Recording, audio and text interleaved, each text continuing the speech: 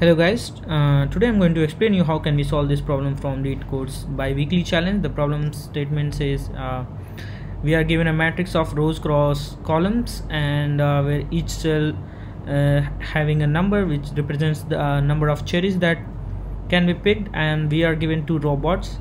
One robot is on 0, 0 and other one is on, let's say, on the right edge of the first row.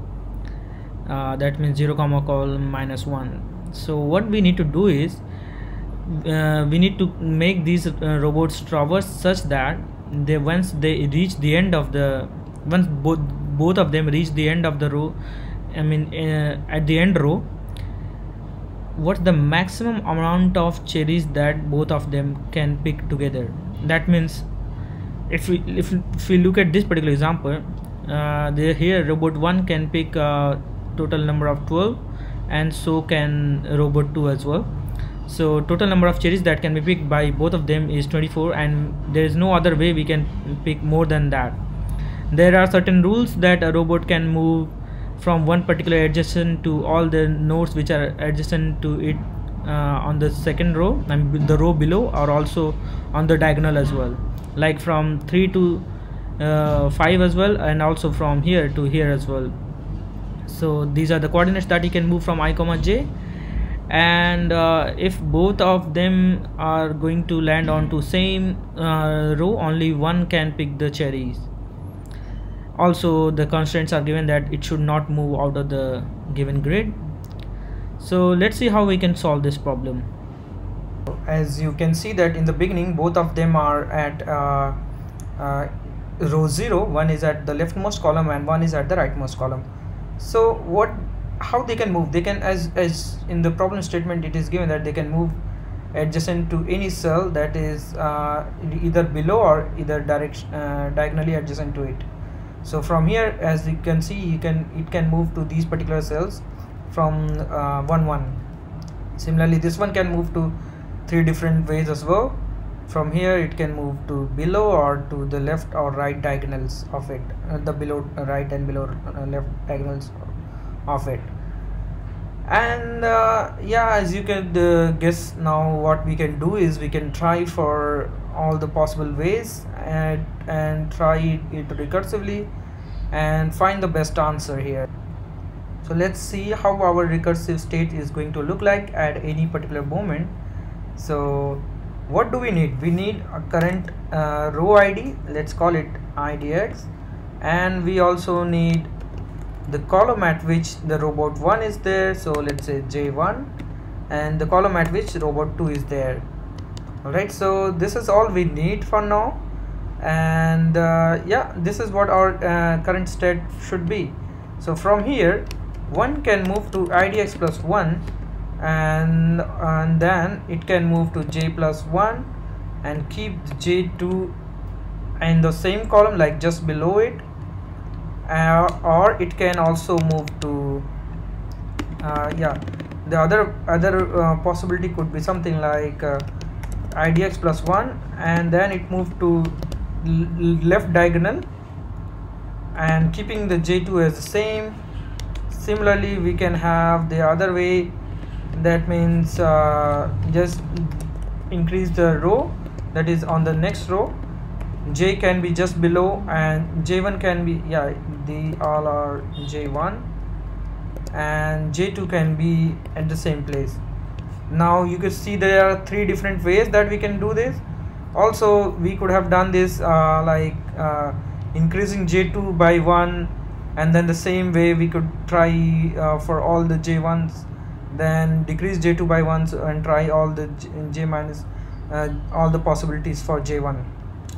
So overall, as you can see, there can be as many as 9 recursive states for this one, and we are going to also ensure that we are not going out of the grid by checking the indexes like the idx and j at each recursive state, and in each state we gain a particular amount. This amount is the value of the cell at which both of these robots are.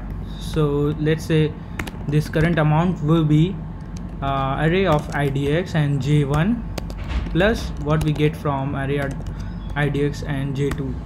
Now as we said, if we reach a particular state where j1 and j2 both are same, that means both of the cell are both of the robots are on the same cell. In that case we won't consider adding this twice. So what we need to do is we need to subtract one by one of these values, subtract the current gain by one of these values. So when we have found the current gain, what we are going to do is we are going to just check our answer, which should be maximum of all the possible answers plus the current gain plus recursively try for all the possibilities here. Here we will replace idx by idx plus 1 and j1 and j2 by all the other possible ways, which can be as many as 9 as we discussed previously. So let's see how we can implement this. So as you can see that I have already solved this problem. Let me just walk you through this code.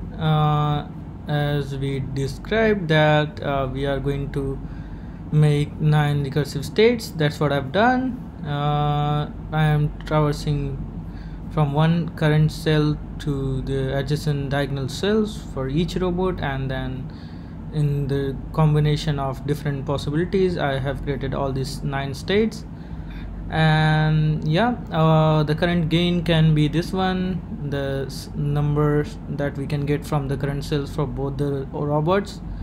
And then if both of the cells are same, that means we have calculated it twice. Only one can get it, so we'll decrease it for once. And as we can see that there from these states there can be many overlapping sub problems, like we might reach a particular one particular robot can reach to a cell where the other robot have already gone through, and so in that case we will see different possibilities which are already calculated. So we can memoize this using DP table. For the base cases we are just checking if we have reached the end of the row and that there is no more left, no more rows left, so we can't get any more profits, so we will simply return 0. Also we will check if our robots are going outside the boundaries of the grid.